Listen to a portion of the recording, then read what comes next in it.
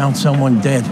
What? Fans of the Hulu show Only Murders in the Building, which stars Steve Martin, Martin Short, and Selena Gomez, are wondering if the building in the title is an actual place. The answer is yes. In the show, the building here on Manhattan's Upper West Side is called the Arconia. In real life, the structure that takes up an entire city block is called the Belnord, and it has a history as rich as any television drama. Marilyn Monroe was a frequent visitor when her acting coach lived there. Actors Walter Matthau and Zero Mostel called the Belnord home.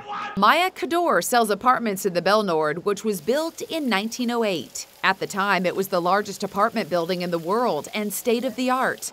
The building fell into disrepair in the 60s, and tenants went on a rent strike that lasted, get this, 16 years.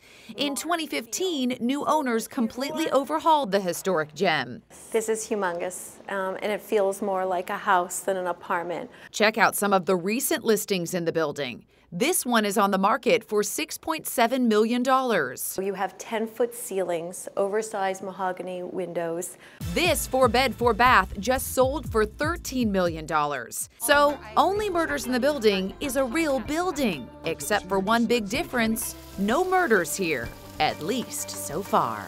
You are all persons of interest now. Thank you.